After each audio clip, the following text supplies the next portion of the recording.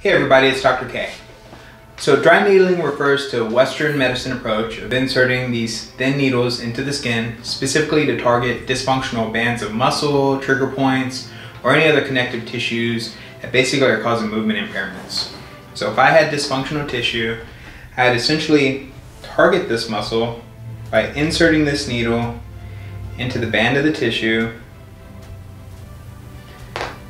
and we would follow that through the line of stress to really maximize our potential to get relief.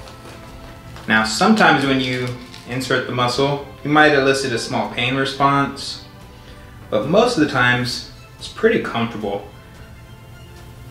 Now, when the muscle is, starting to get pain relief, I might let this sink in for a few minutes, let the patient get comfortable, and then I'll start to maybe manipulate those needles a couple of different ways to kind of stimulate a response.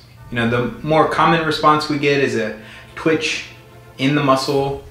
Interestingly enough, there's some research out there that shows that you might get a twitch response from the same muscle on the contralateral or opposite side of the body. So it says that there's some sort of component with the spinal cord that has to do with pain relief too. So within the context of muscle pain, the needles not only come into contact with the muscle and connective tissue, but research is starting to suggest that the needles might even touch or prick, tiny nerve endings or neural tissue, and that also leads into reduction in pain. So a lot of extensive research and randomized controlled trials have, really supported, acupuncture. There's all this great research coming out now to support Western medicine approach, which is dry needling.